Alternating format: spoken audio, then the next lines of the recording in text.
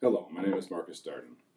I work in computer science, and I want to start out by saying I don't want to go on strike.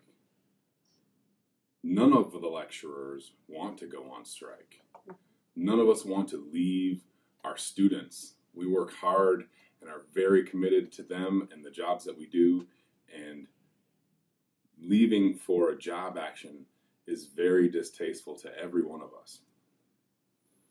But if that's what we have to do, then that's what we're going to do. We have a bit of a difference on the North Campus. This is where engineering is than some of the things that are going on Central Campus. And this is largely because of the differences between engineering and the things that are going on in technology and many of our other classical subjects. In engineering, we're finding all of our good talent is generally going to work.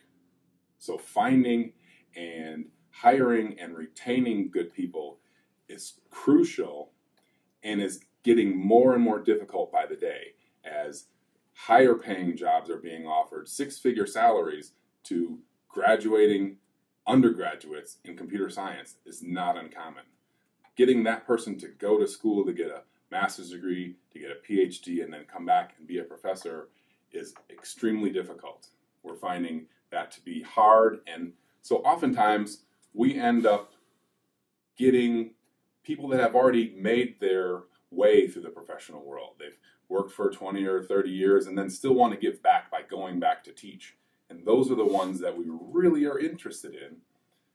They've got all kinds of experience and knowledge, and they really fit the bill for what we're trying to offer at the University of Michigan in terms of world-class education. The challenge here, though, is letting them know where these positions exist. They go look for a job, they want to see something that's a professor's job or a visiting professor's job. It's kind of got the name professor in it. And so oftentimes these people have made enough money that salary isn't as much of an issue for them, but the respect that they want to feel that I've earned after 20 or 30 years in industry, after I've built projects such as Bing's search engine or given crucial algorithms to Google. These are the people that we want at the University of Michigan.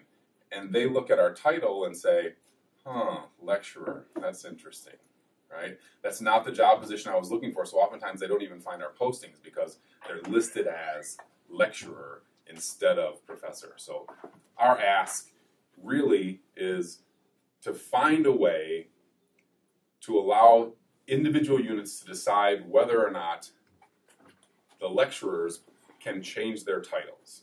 No change to the job placement, but it would give us the ability to say, this person can be recognized as a professor. One last thing I'll say, I taught in a class with another lecturer who I've known for many years, and him and I have taught this course for years on end, and we had a new professor that came to teach with us. Well, he's not a new professor, he's been here for a while as well.